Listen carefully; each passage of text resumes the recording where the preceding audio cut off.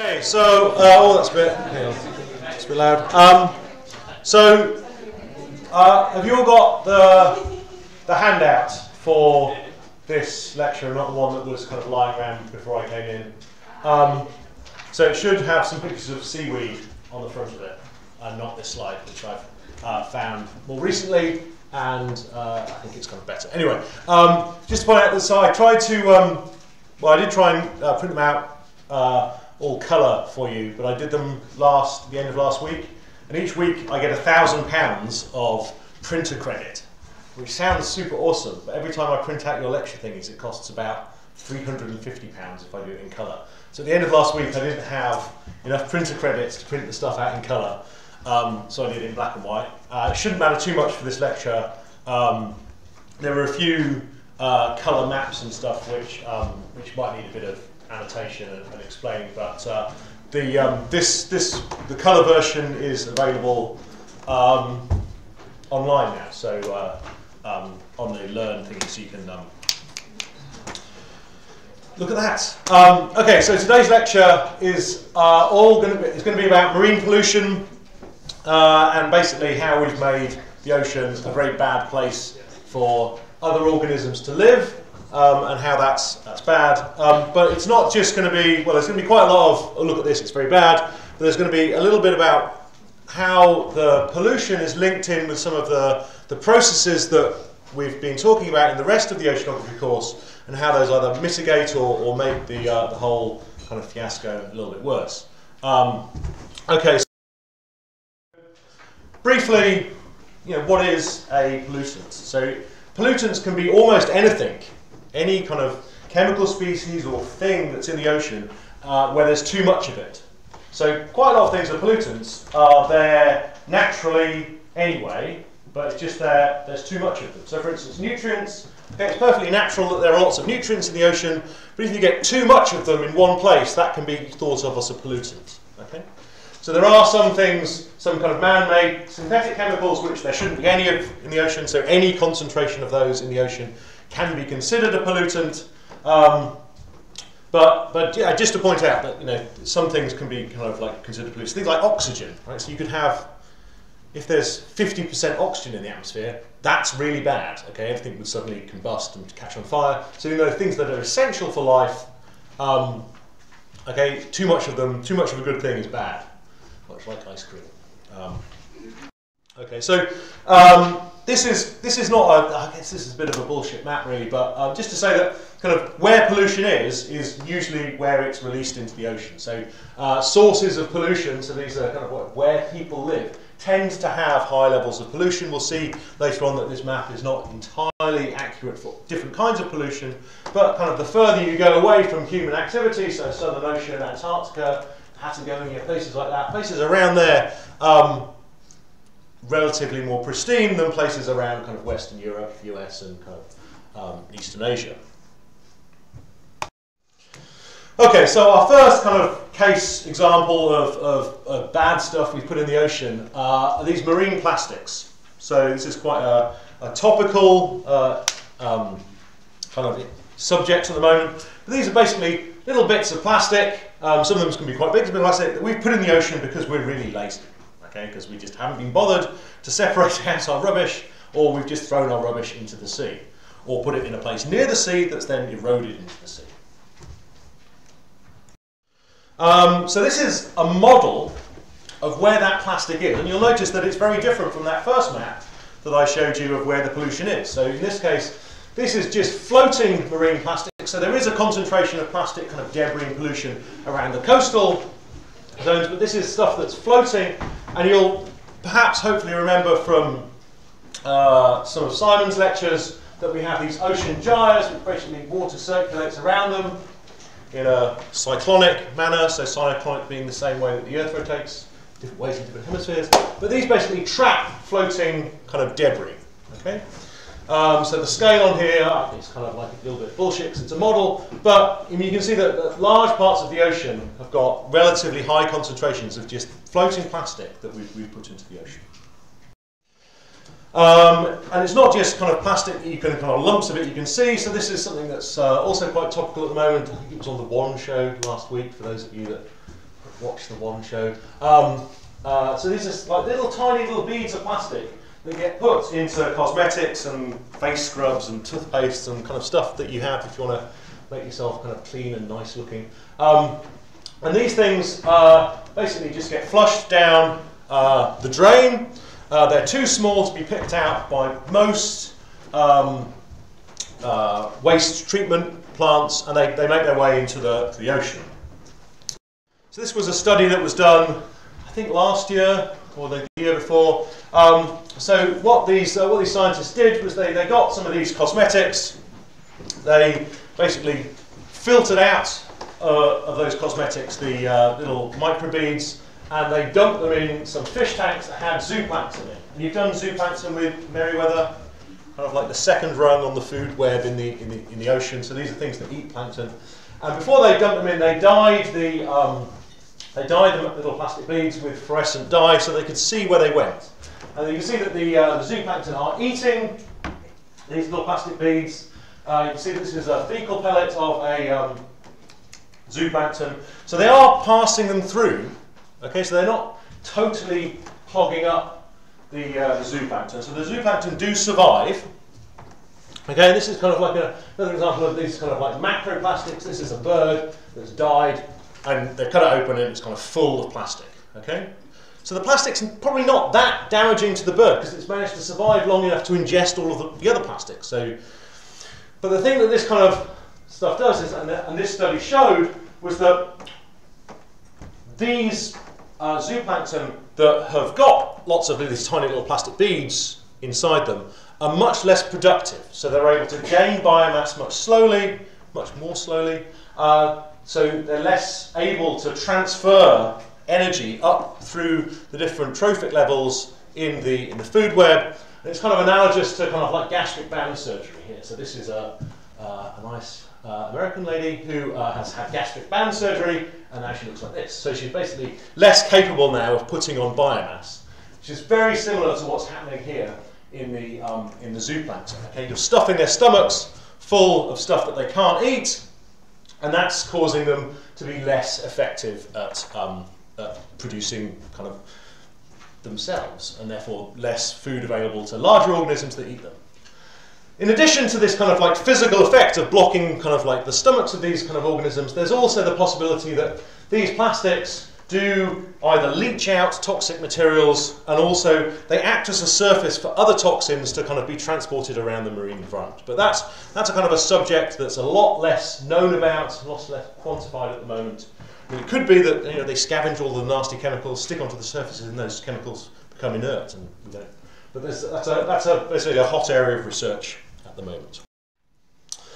I put this in because this is it's kind of another example of where I've actually probably contributed to the problem and I've seen it kind of in action. So this is a place called Captain Cook on the Big Island of Hawaii, a place I visited because as part of being kind of an oceanographer slash geochemist slash geologist, this kind of place that I go on conferences for science. And we had a kind of an expedition to this place here. So this is actually where Captain Cook was killed by the local Hawaiians who he kind of offended. They're having a big religious war at the moment at the time, and he kind of got involved. So this is where he was killed and cooked. It's not entirely sure whether he was eaten, probably not. But this roped off area here is actually technically part of the United Kingdom. So it's been ceded from the US to the United Kingdom as a kind of monument. But anyway, so you see all these people here, they're visiting this area because it's really fantastic for snorkeling. There's lots of corals, lots of fish and all that kind of stuff. And what these people do, what I did, was I canoed across this place over here, and they've dragged all their canoes out onto the coral, onto the rocks, and that scraped off bits of the plastic of their canoes as they do that. So when you snorkel in this area, you can see little bits of plastic floating around in the water column that fish are eating. Okay, you think, oh, that's not very good, I've just done that. So that's one of these places where, I mean, this is probably not a large flux of plastic to the global ocean, kind of snorkelers dropping bits of stuff. But this kind of activity, which is basically thoughtless pollution that I've done, which was bad for me, adds plastic to the ocean. The reason I had that is because I found this paper, which is This is an example also from Hawaii, where there's now so much plastic in the environment. That's not the handout for today. Are there any spare handouts? Go and sit with the guys up there, they'll hook you up. There's now so much plastic in the ocean that it's actually now forming large parts of rocks. Okay, so these are called plastiglomerates, because they're conglomerates, which is basically, for those that are not doing geology, which is a word for a conglomerate is a rock made out of bits, big bits. Okay, so you can see here that this is a kind of rock that's almost like an igneous plastiglomerate. So when this is a bit of rope here, some more possibly netting or something like that. These are rocks from Hawaii that were hot either through hydrothermal activity or just been recently erupted, and they've actually melted the plastic onto the rock. Whereas this is an example where on the beach, okay, all the particles on the beach are starting to get cemented together by calcium carbonate, and they're incorporating little bits of plastic into their rock. Okay, so I think I've put the paper about that on Learn. It's just a marker of how much we've basically altered the planet. We're now actually making rocks out of plastic. Okay, so we're going to move on now to hydrocarbons, oil. Okay, so this is, I guess, important for Scotland. So this is the INEOS plant at Grangemouth. This is our manufacturing economy. Without that, we can't make anything. Okay, this is basically turns oil into all kinds of oil derivatives, which get made into plastics, chemicals, that kind of thing. So without that, we're pretty screwed. Okay, and this is it. It's a pretty horrible place. Okay, anybody visited Grangemouth? Yeah, you have a good time? Yeah, it's great. Yeah. So it smells. I mean, and it basically drains off into the Firth of here, very polluted stretch of water. And the reason for that is all of this lovely oil that Scotland has up here. So this is Scotland's territorial waters. Not territorial.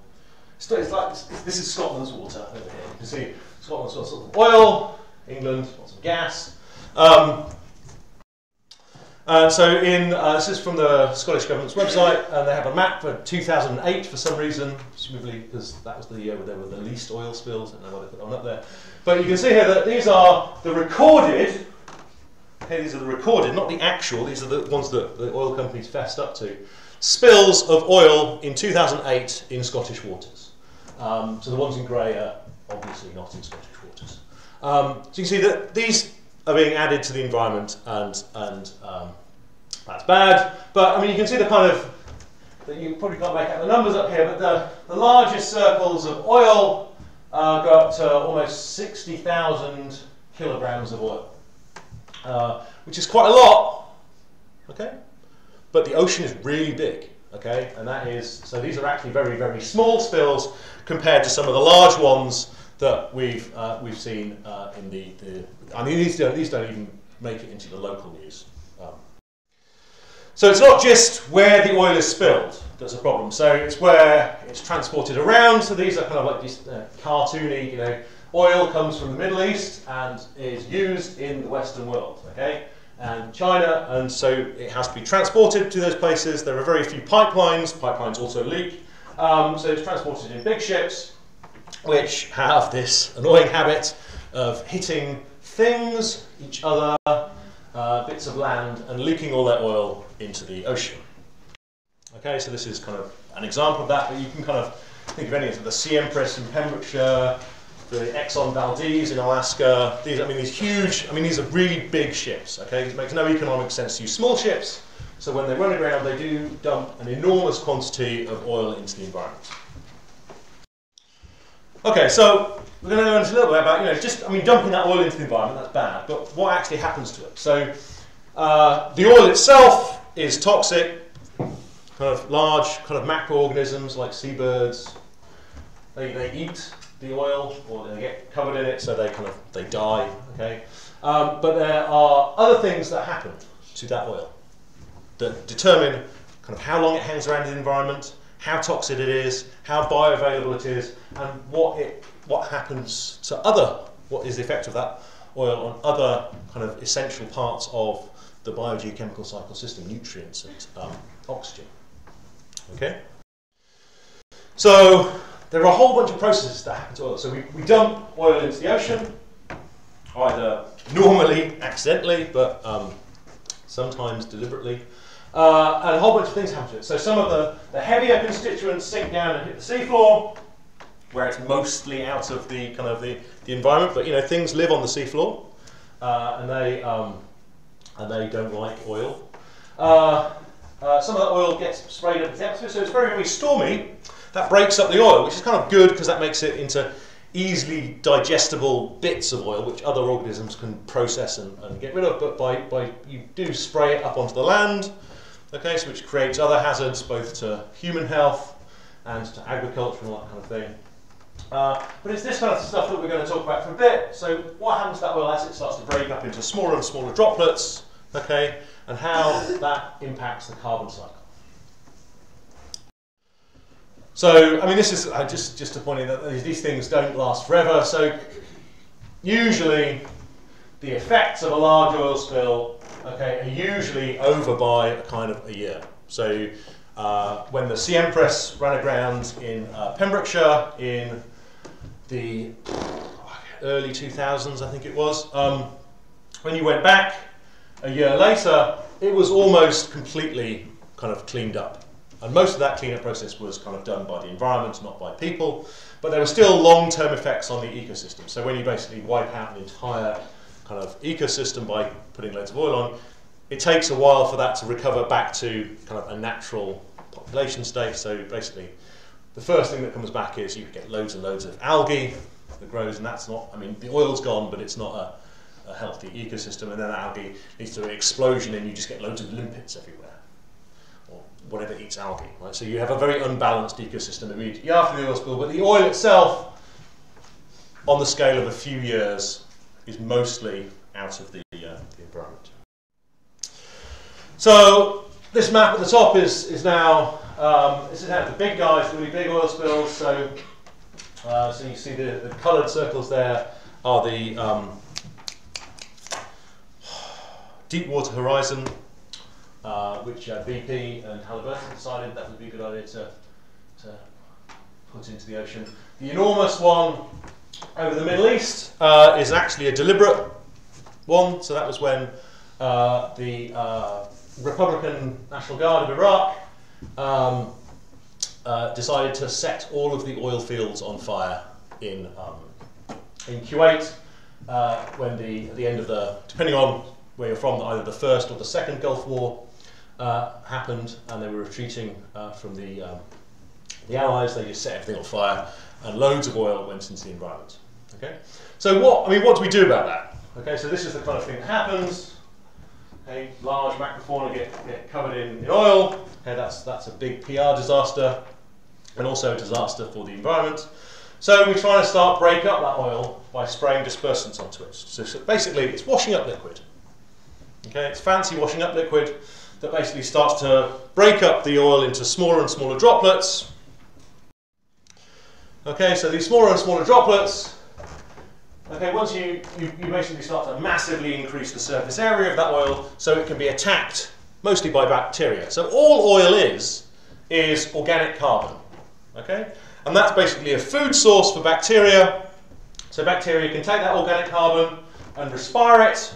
Okay, so that respiration is what basically ultimately turns the oil into CO2. Okay, and once that oil is turned into CO2, that's basically, it's been destroyed as far as the environment is concerned. And so that's our ultimate aim is to get all of the oil that we've spilt and transfer it to CO2. Okay, so the easiest way of doing that, the most efficient way, is just to burn it. So you might see them kind of collecting the oil together in big booms and setting them on fire, and that looks horrible, there's black smoke going into the atmosphere. That is the best way to get rid of it, because ultimately we want the oil to be CO2. Okay, so bacteria degrade the oil, okay, and sometimes the oil kind of makes its way up the food chain, which has toxicological effects as well, but the aim is to remove the oil and turn it into CO2 by bacterial degradation. Okay, so the counter to that is that has another adverse effect. So hopefully you remember that kind of that summary reaction. So it's not an actual reaction, but the summary reaction of photosynthesis, kind of one way, degradation the other way. So if we use up organic carbon, okay, we do respiration, that removes oxygen from the environment. So this is a map from the Deepwater Horizon. well blowout clusterfuck disaster that we did. And you can see here that these colours here, and it's got a really weird scale, so it's basically integrating the oxygen loss over the whole water column. So there are regions quite a long way away from the world that have had substantial oxygen removal. Okay, so you've put so much oil into the water column, and actually one of the things that they did was they put dispersant at the wellhead when it was leaking at the bottom. So that meant instead of the oil making its way up to the surface, okay, it started to disperse into very, very small droplets throughout the whole water column. So there was a big plume of basically oil emulsion that was kind of hidden in the water column that we couldn't see.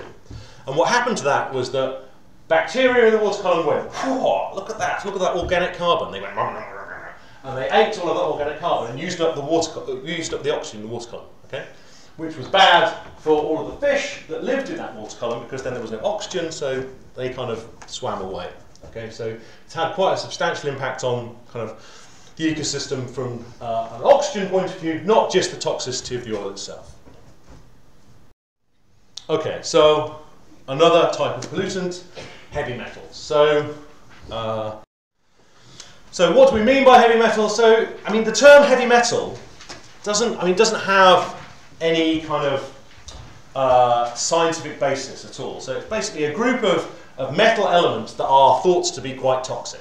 Okay, and they're called heavy metals because the ones that were, originally lead, cadmium, mercury, uranium, those kind of things that sound quite toxic because they are.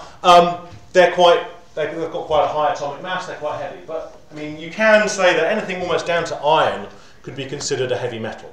Okay, and almost any element in excess is toxic. But these guys up here are particularly toxic.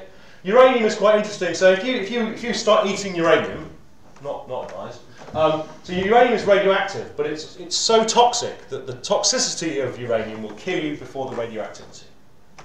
Okay, that's not true of all radioactive elements, but it is true of uranium. Okay, so these are basically nasties that we don't really want in the environment in any concentration above what is natural. Okay, I've put on here these are the synthetic chemicals. So these aren't heavy metals, but I've just mentioned them briefly. So things like DDT, which is dichlorodiphenyl, something trichloroethane. It's like super toxic. Okay, and we'll come on to see that later. And this, I think, is Agent Orange, which is also unpleasant to have in the environment. Yep, that's that. Anyway, so this is another example of this biomagnification. So this, in case we're looking at DDT, which is this dichlorodi something tetraethane, which is this super toxic man-made chemical. So the kind of concentration in the environment, very, very low. But as you move up trophic levels through zooplankton up into kind of like zooplankton eaters and then kind of more predatory type of organisms, the concentration just gets exponentially higher. Okay? So that's going to obviously have big impacts if you start eating cormorants or ospreys, which also I don't recommend. So we'll talk a little bit about what is the effect of some of these toxins. So things are poisonous, or things are bad for the environment because they do a whole bunch of different things. Okay, so a pollutant or a toxin might have an effect at a cellular level, or even smaller than that, on a particular biochemical process. Okay, and we'll come on to see that later on with mercury poisoning.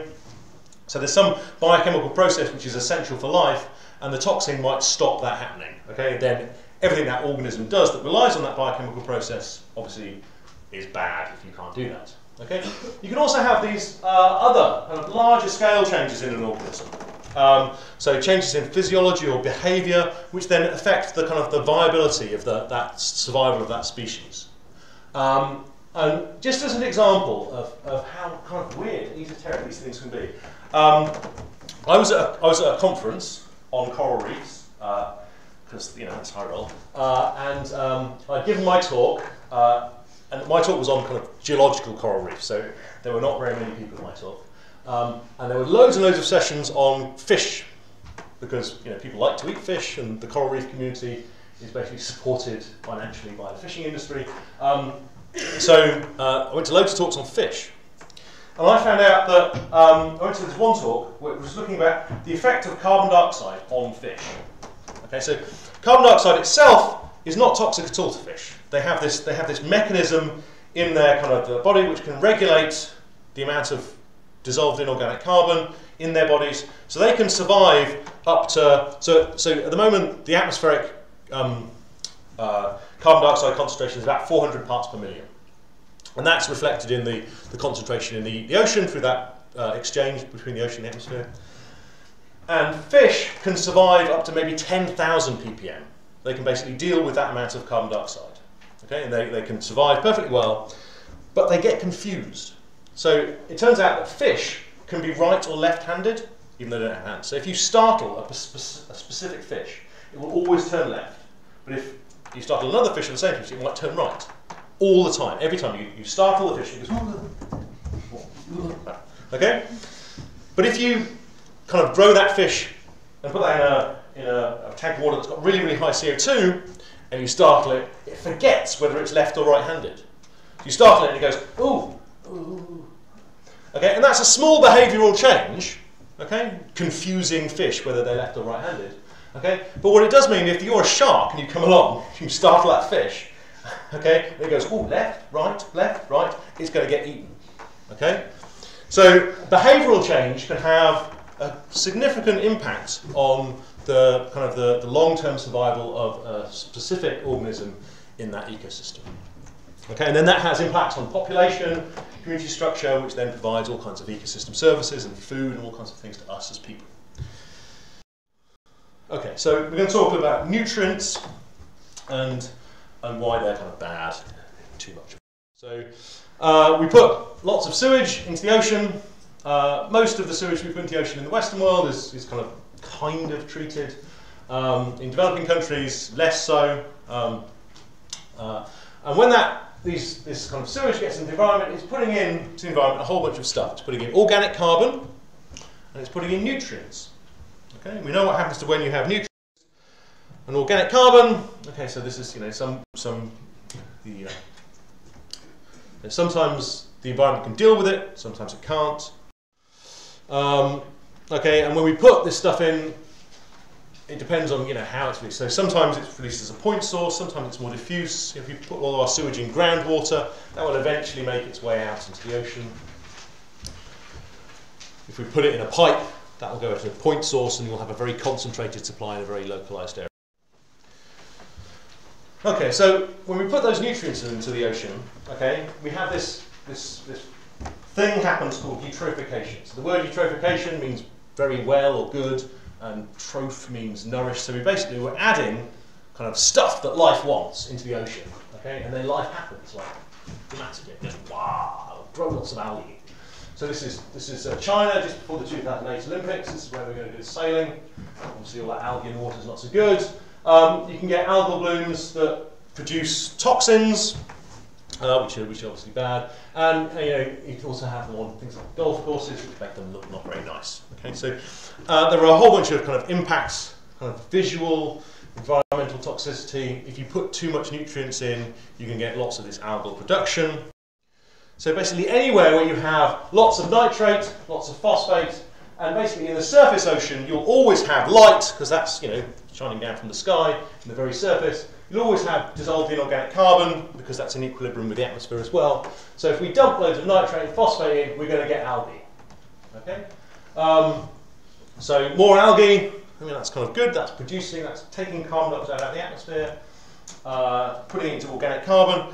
Kind of good if you want to remove carbon dioxide from the atmosphere, but it does have a downside. So you put all of that organic matter into the surface ocean, that will ultimately sink into the deep ocean, and when it sinks into the deep ocean, or even just out of that surface layer that can exchange with the atmosphere, so the vertical scale on this can be something like hundreds of meters in the ocean, or in lakes or coastal environments it can just be maybe a few centimeters. Okay, so we can basically end up with the bottom part of the water has no oxygen in it, because it gets used up by all this respiration. No oxygen means all of our lovely macrofauna, they die, which is bad.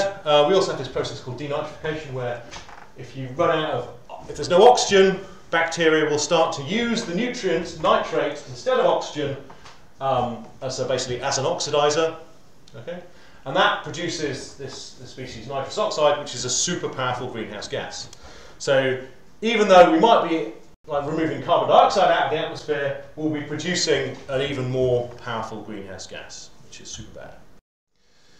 Okay, so this is an example of where this is happening. We touched on this last time, I think this is Chesapeake Bay. And this is just an example of how these things are affected by different parts of climate. So it's not just us putting nutrients in. So this is winter, and this is summer. Okay, and this is the oxygen concentration. So this is the oxygen concentration at the bottom, not the top. And this is a profile through. So you can see in the winter, it's stormy. Okay, the bay is well mixed. Okay, so that means it has a high oxygen concentration because the whole of the water column can mix with the atmosphere. Okay, in the summer, we have this kind of layer of water on top, which is basically well stratified, so oxygen cannot mix, okay, with the deep water, and we end up with removal of oxygen from the bottom water. Okay, and this is kind of just how it happens through time. So this is a year, January to December. So you can see it's cold in the winter, warm in the summer, and when it gets warm, we get this bloom of productivity, partially because you get light because it's in the summer now, partially because it's warmer, so production happens faster, and that excess production causes there to be less oxygen. Okay. A little bit more detail, it's not just that it's warmer and it's more light in the summer, we also get the stratification. So this is the same, the red line here is the decline in oxygen, and the blue line is basically how stratified the water column is. So hopefully this will give an example. So basically in the summer we develop a warm layer, okay, which is also a little bit less salty because in the summer, or in the spring actually, all of the ice and snow that fell over North America kind of runs off as water, as fresh water. So we end up with a very low density layer on top of deep water, which is more dense. So that causes the density gradient to get higher. If the density gradient is high, it's very hard to mix oxygen across that gradient because the bottom water gets more and more anaphasic. Okay, so you can read those in your own time. Okay, so it's not just in bays, in estuaries, you can have these happening in the open ocean. So this is an example of New York, it's Hudson River at the top, Long Island. So this is a region of the ocean here which is suffering from this local hypoxia caused by excess productivity in the surface, which is caused by nutrients coming down the Hudson. Similarly, in the Mississippi, okay, loads of nutrients come down the Mississippi River. Coriolis causes them to go this way, and we get this huge area where, okay, so you can see here, so this is showing the productivity in the deep water, and this is showing the oxygen concentration, or the oxygen loss. Okay, so you have these huge areas across the continental shelf that are almost devoid of oxygen. So this is called the Gulf of Mexico dead zone, because everything's dead. Okay, so in the end, we're going to talk a little bit about heavy metal poisoning. So this is a case study from Japan, specific disease called Minamata disease, which is caused by mercury poisoning.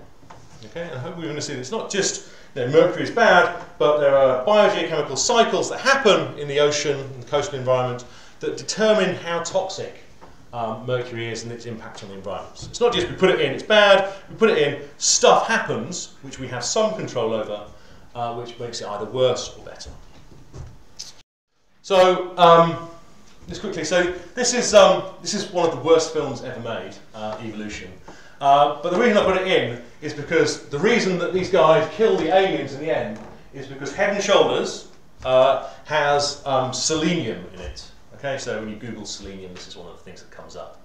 Okay, and selenium is toxic to the fictional aliens, but is actually one of these really essential elements, metals, that we need, and all life needs, to basically function. So, it's kind of, so selenium, if you have like multivitamins, selenium is one of like the essential like 5-a-day vitamins or whatever it is. And it's mostly important basically for your immune system and this antioxidant kind of pseudoscience bullshit that people that try and sell you vitamins do.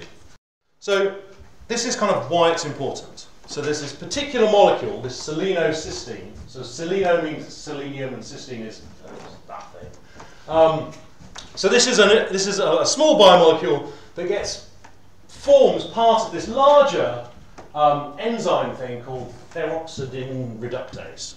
Okay, so this is one of these kind of like long-chain biomolecule things that we have in all of our cells.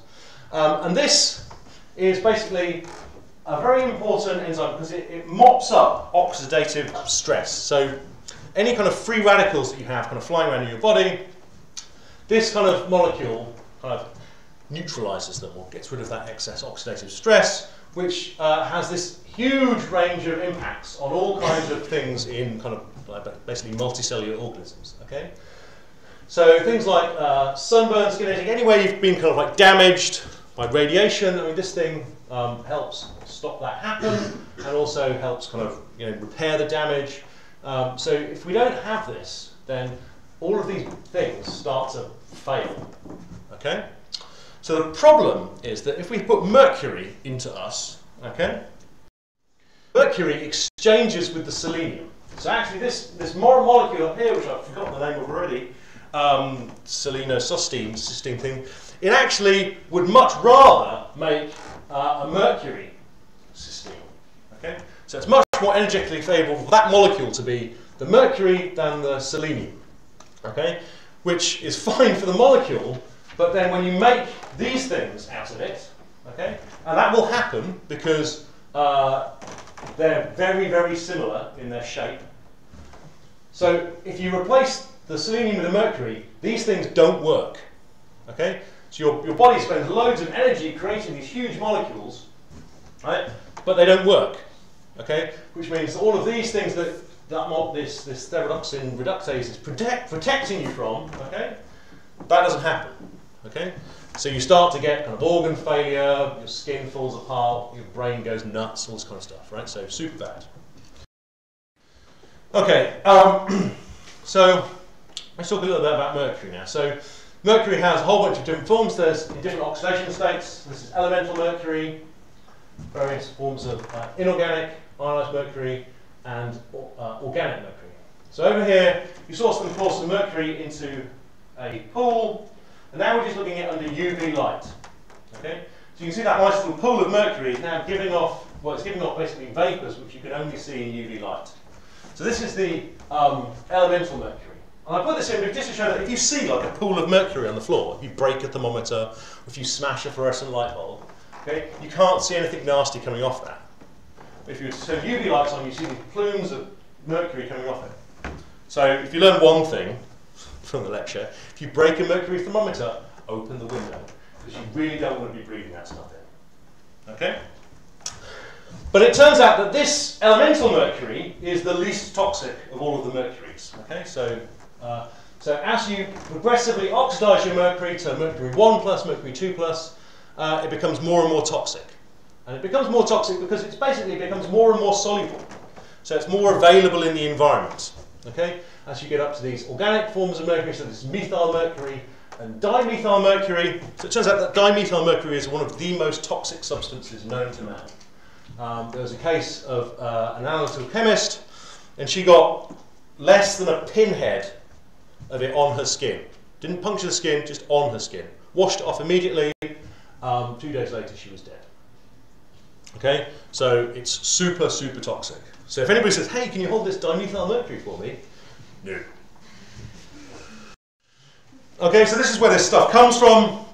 So I mean, it's like almost all pollutants. It is naturally occurring in the environment. Okay, so it comes from things like volcanoes and weathering. And over here on the left, you can see basically through time, vertically, the kind of concentration of mercury that's been recorded being deposited into an ice core. So this is stuff that's made it into the atmosphere and being deposited in an ice core. And you see that when you have large volcanic eruptions, this is Tambora, Krakatoa, Mount St. Helens up there, you can see in blue. This puts lots of mercury into the environment, and that kind of rains out onto the land. There are these additional anthropogenic sources though. So we have gold mining. So back in the day when we didn't really know what we were doing, gold mining, what you did was you got your rock and you mixed it up with mercury, and the mercury grabbed the gold, okay, and you threw away the rock. Okay, the rock still had lots of mercury in it, so that was very polluting to the environment. So this kind of process does still go on in sort of artisanal gold mining operations in developing countries where there's less regulation. Okay, so not only do you have like lots of horrible working conditions for the people that are basically slaves, they're also dying of mercury poisoning because that's how they extract the gold from the rock. In addition to that, there's this process that clever chemists came up with, this chloralkali process, which was to basically make chlorine and sodium hydroxide. Basically, these two these two molecules are basically some of the fundamental building blocks of industrial chemistry, so making plastics and detergents and all kinds of things. And the way that that process works is that you basically melt salt, which takes lots of energy, and then you put it in a container that's got a pool of mercury at the bottom. And that mercury acts as a conductor, allowing you to split these two things apart using electrolysis. Okay, another source of mercury is, well, some of the main sources of mercury, so that big, long increase through the 20th century is basically from coal burning. So coal is not just made of carbon, it has lots of other elements in it as well. One of those elements is mercury, so this is long aneth, just across the Firth, which basically you burn coal, mercury goes into the atmosphere. So the less of this stuff we do, the better for the environment, for all kinds of reasons. Of course, you know, SNP don't want to shut that, so yeah, the SNP. Right, so I think I'll just put this in. So these are some of the molecules that you can make if you do this chloralkali process. So that guy on the this chloroprysin, phosgene, sulfur mustard, these are common chemical weapons. So these are the kind of things that are being used at the moment in Syria and Iraq, and these, well, you know, mostly invented by good patriotic British chemists between the wars, and these are made with, so the greens on all of these things are chlorine. Okay, so to make these things, you need to do this. Okay, and the point I put chemical weapons in here is because if you were going to make chemical weapons, right, you wouldn't tell anybody about it, would you? Because people would come along and go, please don't make those chemical weapons. So this is an actual chemical weapons facility that is now in Kazakhstan, formerly the Soviet Union. So the Soviet Union, up until 1991, were busy making loads and loads of chemical weapons here at Plavdar. Okay, so you can see now that the buildings have mostly all been demolished, but no one knew about it, right? Because it's a secret chemical weapons facility. So they had one of these big bath thingies full of thousands of kilos of mercury. And what do you do with that when you are shutting down your secret chemical weapons factory? Okay, what they did was they buried it. Okay, which was totally retarded. But these were basically a whole bunch of very intelligent scientists that had just been suddenly made unemployed, and they were like, sod it, we're off to become kind of industrial chemists in the West. So that's what they did. So they dumped this thing, and now there's this basically plume of mercury contamination that's making its way up towards this lake up here, where the locals, and there's this town down here, Plavdar, they go fishing. So that's obviously really bad. So I put that in because stuff like this shouldn't happen. Okay? And the reason it shouldn't happen is because we should know about all of these industrial sites, okay? And they should be regulated. Okay? So regulation is good. Okay, because it stops stuff like this happening.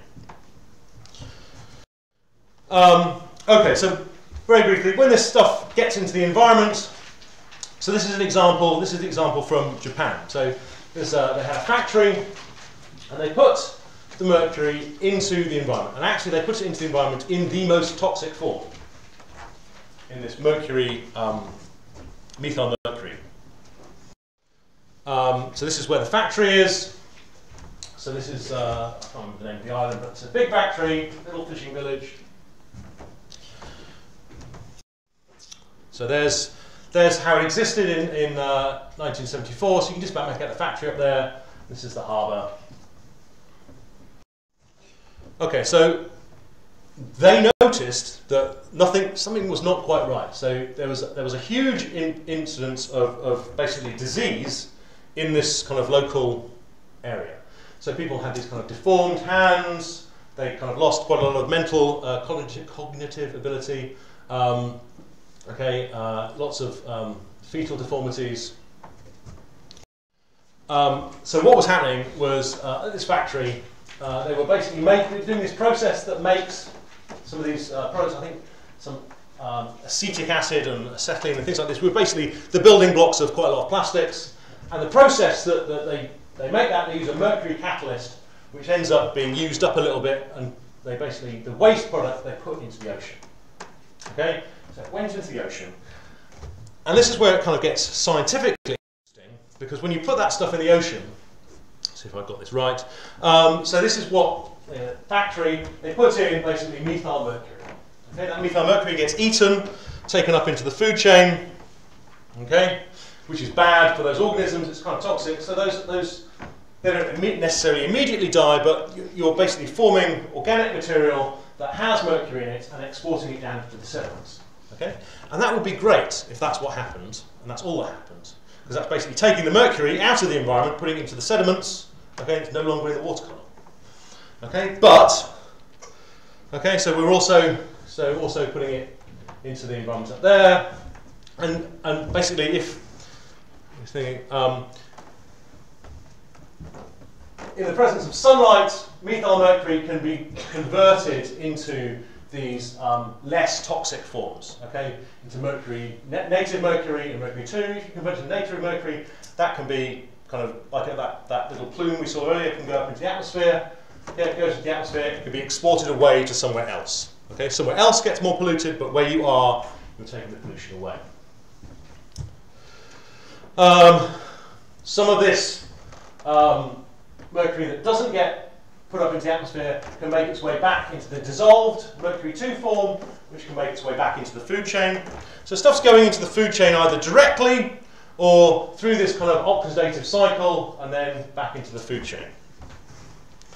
Okay, so we're forming this stuff in sediments. Okay, so if the sediments are anoxic, okay, we can convert this organic mercury, ultimately gets converted into mercury sulfide. Okay, it's a mineral called cinnabar, and that is solid. Okay, so that is a good place for it to be, because that's kind of taking it out of the bioavailable pool. Okay, the problem with having it in the anoxic sediments is that that hydrogen sulfide can get eaten by types of bacteria that like to eat sulfide. So not all bacteria kind of munch organic matter and respire into CO2. Some bacteria like to eat minerals. Okay, and those bacteria, commonly called sulfur-reducing bacteria, SRB, and they take that sulfur, or they take that mercury and sulfur, okay, mercury and sulfur, and they start to make it into more bioavailable forms again. Okay? So processes within the sediment, bacteria munching away on that kind of what they thought was a nice pyrite crystal, in fact releasing all this mercury back into the environment. Okay, so this is kind of what happened, and it turns out that one of the diagnostic things of how they figured out what was happening is basically cats. Okay, cats were dying quite a lot from mercury poisoning. And they figured this out, but, well, they figured out that the problem was that cats eat a lot of fish, and the fish were coming from the sea. So this is basically a type of diagram which describes how toxins are bad. So if you, for instance, the vertical axis is the mercury concentration in fish. Okay, so these are kind of like normal fish, and polluted fish would be way up there on that. Up there. Okay, and then whether that's bad for you or not depends on how much fish you eat. Okay, so if you don't eat any fish, okay, doesn't matter how contaminated the fish are, it ain't going to be a problem for you.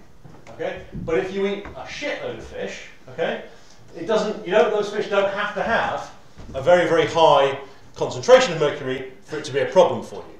Okay, So these are these curved lines are basically this. The bottom one is when the World Health Organization thinks it's safe, and the top one is basically when you start to see signs of this disease. And you'll notice that it's a logarithmic scale. So if you look at, say, USA, okay, if you're an American and you're eating tuna or swordfish, so these are things that are quite high up the food chain, they've got quite a lot of mercury in them, okay, you would plot here, okay, and you would be, therefore, safe, okay. If you were, however, from Minamata in Japan, you eat lots of fish, okay, because culturally Japanese people eat a lot of fish.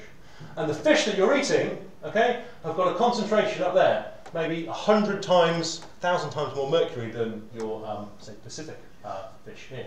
So you're way up there, okay, so you're in this kind of zone where you're going to have a problem. So it's not just how contaminated the thing is, it's how much of it you eat. So, that's why, that's what happened, that was bad. So this is what they're doing about it. So this is that Minamata Bay. This hashed area is where they built on top of the seafloor to build a new harbour. So they've gone for regulation, right? So they've stopped them putting it into the ocean. Okay, that's the first thing you should do. If you're fucking something up, right, stop what you're doing. Okay, so this is another example where more regulation, okay, more monitoring of these things is a good thing. But all of this mercury now is mostly in the sediment of the bay. Okay, so anything that happens to that bay, if they disturb the sediments, if they do a little bit of dredging, they anchor there, or if this natural process of sulfur reducing bacteria, that's slowly just releasing that mercury back up into the environment. Okay, so this place will be toxic for, as far as we're concerned, forever. So what they're doing is, so you see this dotted line, the plan is to build on top of it and just kind of and hide the mercury away from it all. Okay, so that's extremely expensive. So I'm not sure how much yen are worth at the moment, but it's a big number. Okay. So, so this is what it was in 1970 something. I think if you put on, and you can see that's what they've done so far. So there's still all of this bay out here, okay, to go. Okay, so huge amount of work that needs to be done to put this right. Okay, so you can read through that in your own time. We're kind of a little bit late, but I thought this is kind of like the last lecture that I'm giving you. So I don't want to end on such like a crappy downer, right? So pollution's really bad, we've messed everything all up. But I think one of the important things is that understanding these processes that affect the toxicity of stuff, that affect how it's moved through the environment. Okay, if we can understand those, okay, then we can really start to do something about it. And this is kind of like a bit of a call to arms, but this is the kind of stuff that hopefully some of you will be doing as careers. Okay, this kind of land remediation, the people working with NGOs and policymakers to make decisions about stop doing that, that's retarded, right? This is the kind of stuff that hopefully you will be doing as citizens of the world. Okay, so read through those kind of summaries are important. And just okay, so if you liked oceanography, you may also like, so there's a bunch of other courses next year or in the honours year that maybe are relevant. Some of them in environmental and ecological environmental sciences. So Margaret Graham's environmental pollution course is very highly thought of. Aquatic systems is quite interesting. And then in the fourth year, these are kind of more discussion things. So discussing some of the research in these areas you might find interesting or relevant. Okay, so that's me done. Oh, do you guys know about the revision session question and answer thing? Has Simon publicised that at all? Yes? No? He has? He's penciled in like one session on the 20-something of something or other this month, I think, towards the end. I think it's the 26th or 27th. He'll send an email if he hasn't done already. So I think Simon Merriweather and myself will be there to... When is it? That's something else you're doing. Okay, right. So come to that if you don't know, if you want to ask a question. Also, feel free to email or come to the office hours or use the online discussion forum where I've put I've put a link to all of the past papers if you don't know where the past papers are yet. Okay, so that.